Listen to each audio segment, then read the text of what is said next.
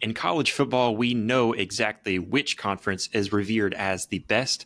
We're going to talk about the SEC, the upcoming schedule this week in Week 10 for the SEC, what it means for the SEC leading into the college football playoff, because we're getting closer to that being Week 10. We're going to talk about it all here on Rising to the Occasion.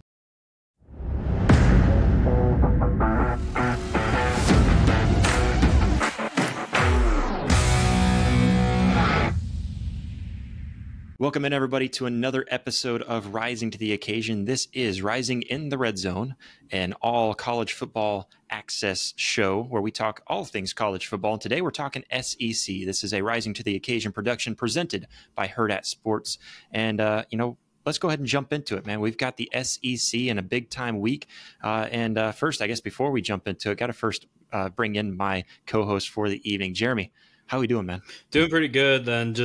It makes me a little bit sad to see that college football is coming and going a lot faster than what we all really wanted to, but we all know how it goes, Josh. Once you get to watching so many great games, it's just going to go like in the blink of an eye. But I know, like you mentioned at the top of the hour, that we're going to be talking about the SEC for this upcoming weekend. Then there's some good games that I think that can maybe be surprising for some people, but all in all, Josh, there's some good matchups that we got upcoming this week. So I'm going to cut the chit chat and let's just get going with it.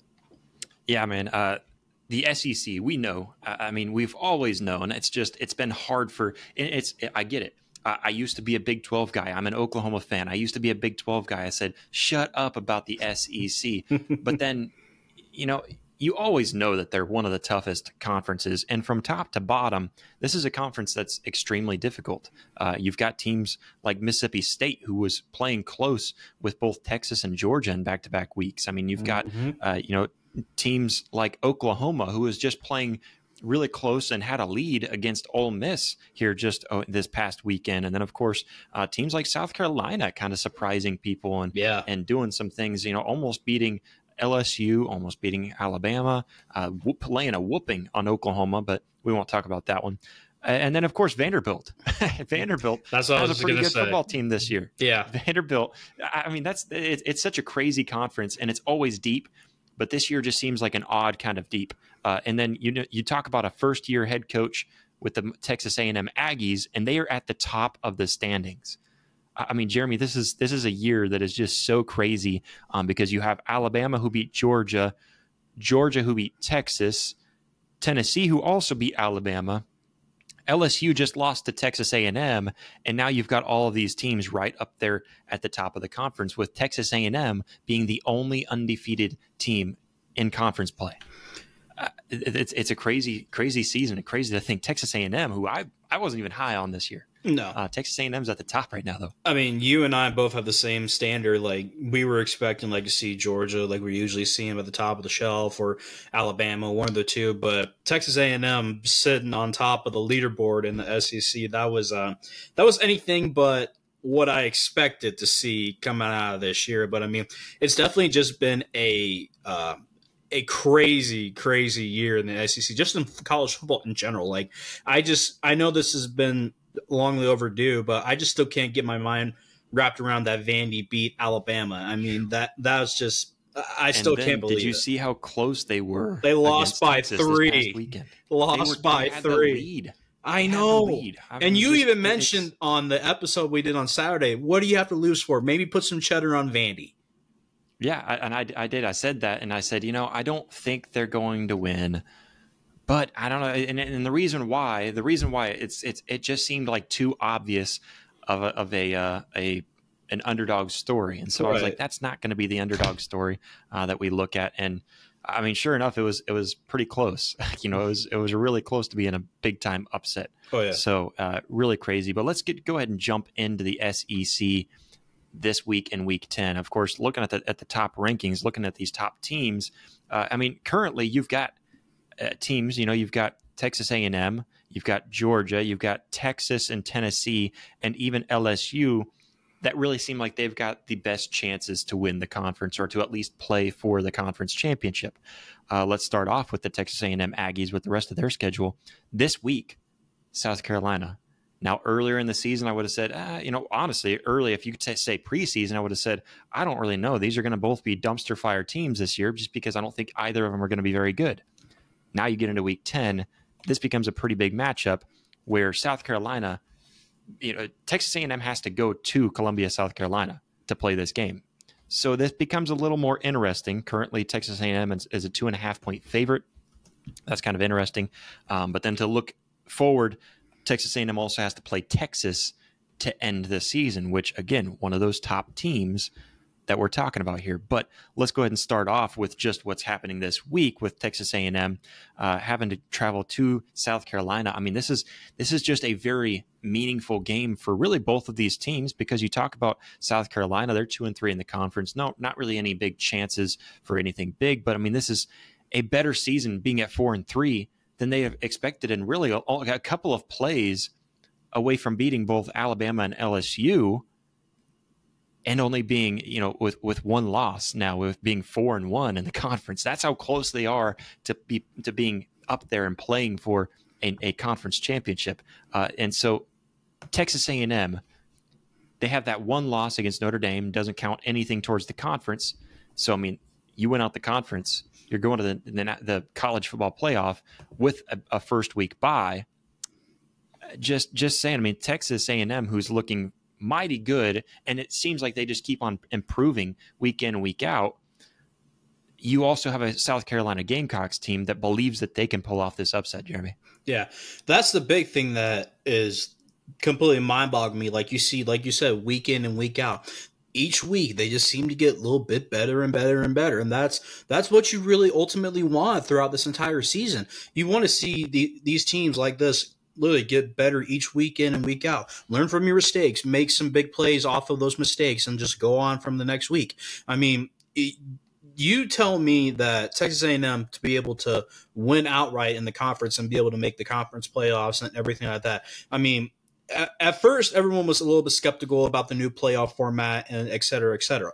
But in reality, I know when we first talked about this, we weren't too big of a fan just because we're so used to seeing the college playoffs just the way that they are, just leave everything alone. But in all honesty, I'm starting to flip the script a little bit. I'm starting to like this new playoff format just because you do get to see some of these teams get the opportunity to make the 12-man playoff format now. Well, and to be fair, we did say I don't like the 12-team playoff, but when it gets here, we're going to love it because it means more football. That's true. And it's adding so much parity. And, we've said this in the past, but with NIL and with the transfer portal, it really is bringing down the game of college football in so many ways. And we can see that as traditionalists, for some of us who have been watching college football since, the late 1990s even, and maybe even going back, especially for people who go back even further than that. For me, it's early 2000s is when, I guess for you and I, so we go back that far. For people who go back even further, it's even more, oh man, you're taking away the good old days of back in the 1990s when, with big powerhouse teams like Nebraska just smash mouth football, or Miami with smash mouth football, which we'll get to Miami whenever we talk about the ACC later on this week. But and so stay tuned for that. And then, but it's adding a lot of parity, which is good for the sport.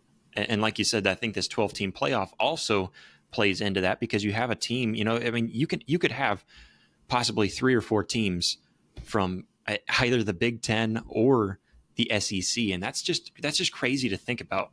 And so, yeah, I mean, I'm right there with you. And like I said, we called this out. We said, I don't like the 12-team playoff, but when it gets here, I'm going to love it. It's more meaningful football, and these top-ranked teams. So let's say that Texas A&M, they only lose the one game to Texas. That's the one on their schedule that seems like that's going to be tough to win. Not saying they can't win it, and maybe by the time we get there, that's who we're picking. But if that's their one loss, let's say they don't make it to the college football playoff, and then the SEC championship, and then Texas ends up losing the SEC championship, then Texas A&M is a higher ranked in the conference than Texas. And let's say that Texas A&M gets in with the first week, not a bye week, but the first week getting to play at their home stadium at Kyle Field.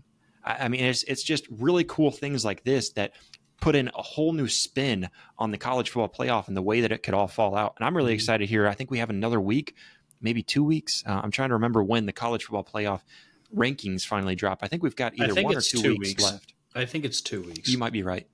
So yeah, I mean it's crazy, and it's crazier to think that this matchup between Texas A&M and South Carolina has such big national implications, and the fact that as good as Texas A&M is, that South Carolina is good enough that we're talking about a possible upset. I mean, it's very crazy.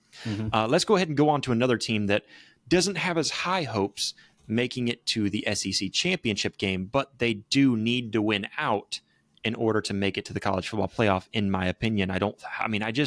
This is not the year for a three-loss team to make it into the college football playoff the way that everything has shaped out. Facts. Not the way that everything's shaped out, because you've got teams in the Big 12 that are looking good. You've got teams in the ACC that are looking good. You've got some group of 5 teams that are looking pretty good, like Boise, for example. Army and Navy. I mean, Navy's pretty much out of it, but Army's still in it. Yeah. So talking about it, Ole Miss, they have to win out.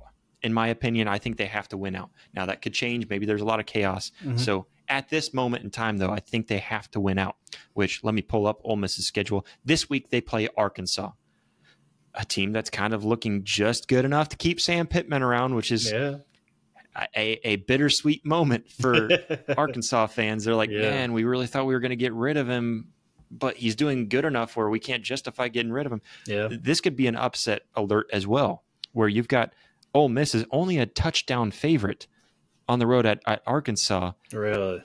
And they're one of the best teams in the nation. I mean, they were talking about that against the game with Oklahoma this past weekend, where when you look at the strength of schedule and who they lost to and how they lost, losing to LSU in overtime, that's a tough loss. And then losing to Kentucky was just, you had a trap game and you lost one that you shouldn't have. Yeah. So, and looking at the rest of their schedule, playing games like, LSU and Oklahoma, beating South Carolina the way they did, in South Carolina looking as good as they do. This is one of the better teams in the nation still, even though that they have the 2 losses on their season so far. But they go to Arkansas, where, again, this is just one of those scary games, and you've got you've got an Arkansas team who's performing really well. You look at how they just now whooped up on Mississippi State. Again, another team that's not looking good as far as the schedule or as far as their record is, but your record does not always say how good you are, because Mississippi State is making it close with other big teams.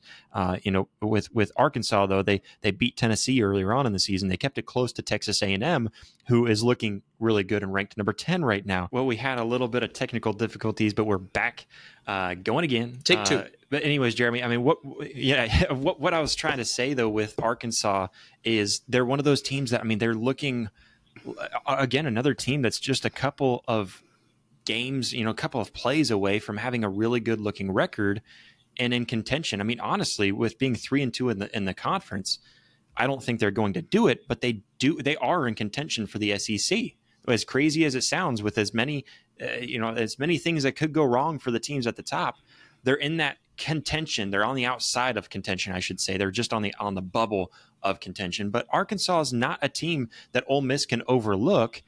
And this week they've got to play Arkansas, and it's going to be a very interesting game for them. I do think Jackson Dart looks really good all season long, and he looked very good against Oklahoma, even with pressure in his face. Was very shocking to see how good he really was against that kind of pressure. And this Ole Miss team seems like they keep on piecing together the right things. And of course, like I said, they have to win out to make it to the college football playoff, with Georgia still on their schedule, with Florida still on their schedule, and Mississippi State still on their schedule. So this is a must-win game, and it's a tough road ahead through the SEC for the Ole Miss. Tough is putting it lightly, to be honest with you, Josh. I mean, you talk about just that kind of a slate for the remainder of the schedule. I know specific teams, like you can see, we've talked about before, they have a tough start at the beginning of the season, then towards the tail end of the season, it gets a little bit easier. But, I mean, for Ole Miss in this situation, it's definitely going to be a real big dogfight. I mean, no pun intended going against Georgia, but, I mean, you realistically look at that factor. Like you said, you have to win out to be able to get into the situation that you guys want to endure. don't get me wrong, Ole Miss has been a really good team, and Jackson Dart, like you mentioned, he's been doing really really great, and just staying calm, cool, and collective, and know what to do in specific moments, and not cost your team a wisely momentum push that could easily get you guys back on the sideline. That you guys will have to try and redo it after your defense gets on the field, and hopefully they get a good stand going on, but realistically, they may be sitting at 5-3 for the situation, like you mentioned. You don't want to see any of these teams sitting at that loss category with 3, just because you definitely know you're going to be on the verge of the bubble. Anything's basic. I shouldn't say basically, but anything's possible. That you can never know with these last couple weeks remaining of the season. They could be making it in, but that's the big thing that we can definitely see out of this new format, to where you can see a team with 3 losses in their conference or just the overall season, and they could still potentially make this playoff bracket. But realistically, a lot of people, or a lot of teams, definitely, I should say, you see those kind of teams sitting with a 3-loss season, they can maybe get too big of a head and say, okay, they've lost 3 games. We've only lost 1, for example. And you go against them, they could definitely have a high hope rolling into playing against you. And you can all of a sudden either A, get mollywopped, or B, you can completely get surprised and they're going to put up a really big dogfight. But Josh, Ole Miss is definitely capable of doing it, but in order to do it, like you said, they have to win outright, and it's definitely going to be a really, really tough road for them for the remainder of the season. Yeah, it's a tough road, and it starts in Columbia, South Carolina, and it's we were just in talking Fayetteville, about that one, and so I got mixed up. But yeah, in Fayetteville, for going against Arkansas and going to Razorback Stadium, it's mixing it up in my brain now. But yeah, I mean it's crazy because the road ahead isn't easy. And, there's really at least one of those losses that they shouldn't have had, and that being Kentucky. And then one of those losses that's just tough and you wish you could have it back because a couple of different plays gets you into that game to where you didn't lose that one. So, I mean, it's crazy to see all of the things that have to shape up. And as much football has already been played, we're already into week 10, there's still so much football ahead. And there's so much that could flip upside down and get a team that you never saw into the college football playoff or even a conference championship game. It's really crazy. But let's go on and go to arguably one of the best teams in the nation still, the Georgia Bulldogs, sitting there at 4-1 in the conference because they just got killed in the first quarter against Alabama and then somehow came back, and that wasn't enough, losing that game. Very close game. But Georgia, I mean, they've been dominant all season long. They've still been Georgia. They've still been the same team that we know that they can be and then that we know that they are. They just, they had that game against Alabama and slipped up. And, that's one of those games. and it's tough to play in Tuscaloosa. Always has been. But Georgia's still really kind of in the driver's seat. They hold their own destiny. All they have to do is just keep on winning. But of course, not an easy road. Again, we talk about this game. They're going to be having the largest cocktail party, having to go against Florida in Jacksonville. That's going to be a really fun game to watch, just because Florida is starting to look better. They are. They're kind of looking like hey, Florida's not a good team, but they might be able to scare Georgia at least. Not saying it's an upset alert. I just think it's a scare alert. But they've got to play Florida, who again isn't an easy game by any means. And then you've got Ole Miss and Tennessee left on the schedule. Of course, you should be able to beat UMass and Georgia Tech just fine. Although Georgia Tech, again, another one of those teams that they can surprise you sometimes, and they can just make things really weird when they shouldn't be. So just throwing out their schedule. But this week, starting off with the largest cocktail party against the Florida Gators in Jacksonville. Going to be a really fun game. And right now sitting at a 79.8% chance to win, according to ESPN's FPI. They're also a 17-point favorite. That just smells like recipe for a scare. Just throwing that out there. You get your head a little too high and you get a little bit ahead of yourself, and then you get scared a little bit. And you know what? That's what could happen here. But you look at this Georgia team and the way that they've performed. I mean, honestly, to me, if they lean on Trevor Etienne, I don't feel like this is much of a worry for them. But for Georgia, and the way that everything could shape up throughout the season, and especially, like I said, looking forward specifically to that Ole Miss game and that Tennessee game back to back at Ole Miss. So you're going to Oxford, and then you host Tennessee. Those are two games that you can't take lightly, and so you know that a game like today, with this week against Florida, you've got to win to keep your hopes alive. Yeah, absolutely. I mean, Carson Beck has just been continuing to do Carson Beck things for Georgia. There's no doubt about that. But going back to, like you mentioned, for Florida, the beginning of the year, like you look at Florida versus Miami, for example, everyone was expecting this to be a complete barn burner of a game for Florida. Then all of a sudden you see Florida go out there and they get stomped on. I mean, that was definitely a big surprise for a lot of people. But I mean, you look at, like you said, Florida has each week they've gone a little bit better. Yes, they may not get the overall outcomes that they want to, but Florida, they are taking steps in the right direction. That's definitely one thing to say the least.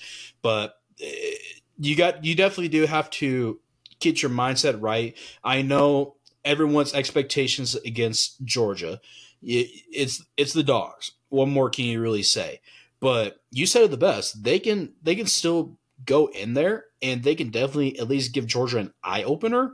That could, to me, that would definitely be like a win situation for Florida. I obviously know the overall goal for them is to get the W against Georgia, but we all probably know how that's going to happen. But you can never know until the fat lady sings. I mean, anything's possible in these kind of games. I mean, everyone obviously knows what Vandy and Alabama, what happened for them. Like Vandy and Texas, they didn't come out for what they wanted to for Vandy, but I mean, still, it was definitely a big eye opener. But I mean, Florida, they can definitely at least surprise the Dogs and they can catch them off guard. That is definitely a big thing. And a lot of other teams can definitely easily see that kind of potential and say, oh, this Florida team that we steamrolled over a couple weeks ago, they're definitely surprising Georgia out here. And then who knows what we could potentially do. For all we know, we could potentially beat them. But any team can't realistically look at any of these games easy just because it's the greatest conference of all time in the SEC. But I mean, yeah, I mean, it's just a tough conference from absolutely top to bottom, and that's something you can't take any game lightly. We just had an episode about the Big Ten, and talking about the Big Ten, they're kind of that way this year too, and they're usually known for being more top heavy. You got Ohio State, Michigan, and then Penn State's one of those contenders, and then everybody else. That's pretty much how it is. You really only have two teams that are going to win the conference in the Big Ten. Where in the SEC, you've got your top heavier teams, but those top heavy teams also have to worry about the bottom feeders like Florida. I mean, just looking at Florida, I mean, you go back throughout their journey this year too, and just what they've gone through.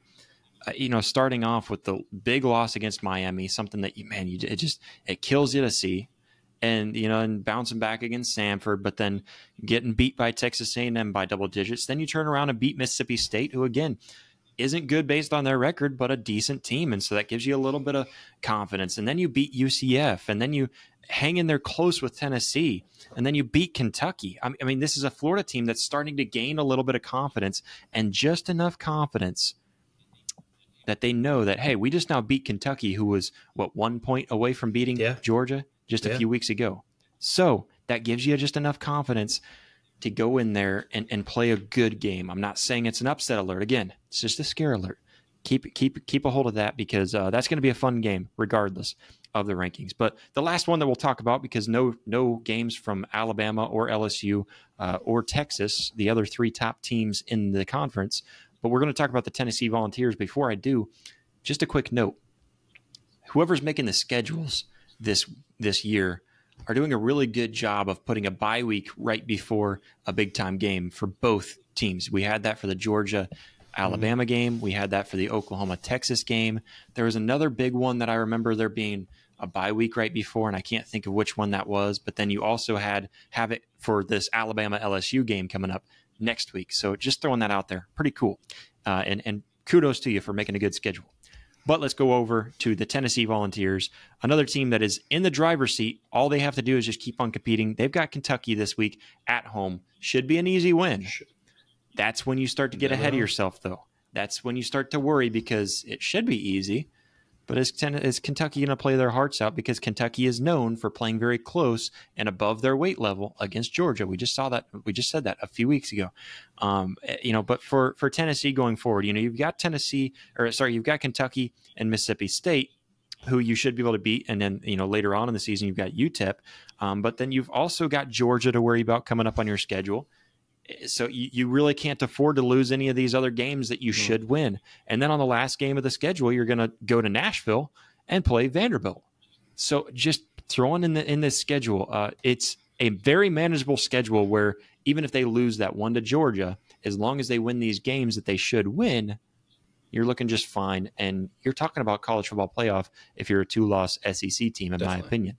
So, Tennessee this week just has to handle business against UK. That's one thing they definitely have to do is handle business. I mean, I know a lot of people give Kentucky some backlash just saying, oh, they're a basketball school, blah, blah, blah, blah, blah. But, I mean, Kentucky has definitely came out this year especially, and they've proven a lot of people that they're meaning business and they're not just a basketball school. Like you just said it twice. I'm going to make it a third time. Look at what they did against Georgia. I mean – if you can go on a poll and ask 100 people and say, would you believe if I said Kentucky's beating Georgia right now in college football, I guarantee you 99%, probably 100% will tell you you're lying. But, I mean, you can't take any game lightly. I mean, you look at their schedule, like you said, with having Kentucky, the Mississippi State, Georgia, UTEP, Vandy. I mean, you can't take any of these guys lightly. I understand, but it's definitely going to be a real big slate for the Tennessee Volunteers here, just because this can definitely make or break your season. Just because if you get that one loss, like I understand you'll get to 2, like you still have really good potential, but then you get to possibly losing a third game. If they do, then that's going to be a real big head scratch, just because anything's possible in these last couple weeks for going on for getting ready for college football.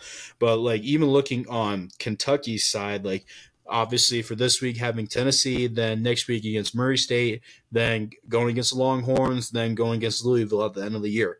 I mean, both of these teams, they could definitely be in the same kind of driver's seat just for potentially winning 3 games and losing 1, or splitting and losing 2 and 2. You can definitely. Well, and for Kentucky too, because you brought that up, for Kentucky, they're fighting for 3 more wins just to make a bowl game. You've got to win. You've got Tennessee, Murray State, Texas, and Louisville. Murray State's the only one that you can mark down as a win. And you should be able to win that one just fine. And nobody's going to call upset alert there against Murray State, who is currently 1-7. Hey, they've got 1. It's something. Yeah, I mean it can happen, sure, but nobody's going to call upset alert on there. So outside of that one game, you're looking at 4 wins. Where's your other 2? Are you going to beat Texas? Are you going to be even Louisville? Looks better than Kentucky this year. So I mean, who's your 2 wins? Or really 3 wins. So who's your 2 other outside of that Murray State game for Kentucky? I mean, that's why Tennessee has to be careful, because Kentucky doesn't have anything to lose. They have everything to gain by winning this game. Absolutely. So, you've got to keep your head on a swivel. And these are the kinds of games when you come in here as a 16.5 point favorite, which is what Tennessee is, at home too. So, I mean, that's just a little more confidence for them. When you come in here as a 16.5 point favorite, that's when you start to get a little bit comfortable. And did you see the video of the unveiling of Tennessee's all black? No, uniforms? I have not. Now I'm going to have to go look it up. I maybe I'll try to edit that in right here, but it's clean? amazing. I'll send it to you here. Ooh, and then they even did the little venom crawling up on the uniform and spreading across the uniform. It was a sweet video. I'm going to have to look that up now. Anyways, I mean, just wait to drop that out and let everybody know that, hey, guess what? We got some of the coolest, baddest uniforms. It's funny. I hate orange, but I like Tennessee orange. I really do, because that burnt orange, don't like it, and don't like it. Oklahoma State orange is pretty close, but it's not quite the same. I like the light orange, and it's not even just rivalry. I mean, that's probably a part of it. It might be psychological. Rivalry kind of plays into it, but for the most part, I just don't really like orange. I'm just not a fan of it. But I really like, especially that black and orange. Anyways, Tennessee has a game that they've got to pay attention to, because these are the kinds of games that you get a little too complacent. You walk in there and you lose a game just because you weren't paying attention. So got to be careful, but ultimately you also have to manage your schedule coming up. So that's a big thing for Tennessee. And, Nico Iamaleava really hasn't played very well this season. And that's something that's been kind of shocking. The Heisman candidate at the beginning preseason. So it's something. Is he going to finally break out of that shell against the Kentucky defense, who does have they're known for having that front seven, be able to come up back in there and disrupt Nico just a little bit. And so it's going to be interesting, to say the least, here this upcoming week. 100%. But going forward, SEC, it's going to be interesting to see, because there's so many teams that you could say deserve a spot. Like I said, you're talking about Texas A&M, Georgia, Texas, Tennessee, LSU, Alabama. Those are all teams. Even the Red Rebels. You talk about Ole Miss. These are all teams that deserve, at this point in the season, deserve a spot in that college football playoff. But who's going to close it out? Who's going to inch their way closer? And who's going to engrave their spot into the college football playoff? This is an amazing season. It's going to be a lot of fun. If you enjoyed this video, please hit that like button, and why not subscribe? If you would like to see more from us, you can check out the channel. You can go over to rising2.com. That's risingto.com to find everything that we do. You can also follow us on social media. We're on Facebook, Instagram, X, formerly known as Twitter, all that fun stuff. And if you want to listen on Apple Podcast, head over there and subscribe, follow over there. And you can also give us a 5-star review. That's the best way to help us. We appreciate all of the love, all the support. We'll catch you next time.